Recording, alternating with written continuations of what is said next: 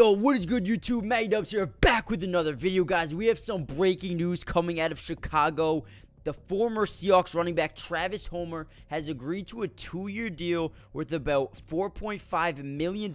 He's headed to Chicago to play with the Bears. Now, guys, David Montgomery just recently, within the last 30 minutes, signed with the Detroit Lions. So that means he's gone. Also, Darrynton Evans is also a guy who's a free agent right now. So they're down to just Khalil Herbert and Trestan Ebner. So I actually kind of like this deal for the Chicago Bears. Now, before I get into the video, make sure you guys smash that like button, subscribe to the channel, join the family. I'm going to be covering the whole entire NFL free agency period, or the whole NFL offseason, which includes free agency, the drafts, trades, whatever happens. I will keep you guys updated. So make sure you guys do yourself a favor and turn on post notifications so you guys are notified every time we drop a video. But with that being said, like I said, the Bears just lost David Montgomery to the Detroit Lions. They needed someone to go along with Khalil Herbert, and this does not totally rule out the fact that they could go out and draft someone in the draft, but I think I like this. Khalil Herbert shown flashes of great potential. I wanted to see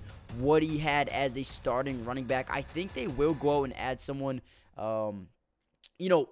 I think they're going to add someone in the draft, whether it be a top running back or someone down the line. I don't know who it'll be. I think they will add someone, but I like the addition of Travis Homer. He's a very underrated type of player, can catch the football like nobody else out the backfield. He's only 24 years old, a former 6th-round pick by the Seahawks in 2019. Listen, I love Travis Homer a lot. In 2022, Travis Homer appeared in 10 games for the Seahawks, rushed for 74 yards on 90 carries. Listen, that's not what he does. But he catches the ball very well. 16 catches, 157 yards, and 1 touchdown as well. I really like Homer. I think he's got high upside as a receiving back, and I like this addition for the Bears, who are going out and having such a great offseason.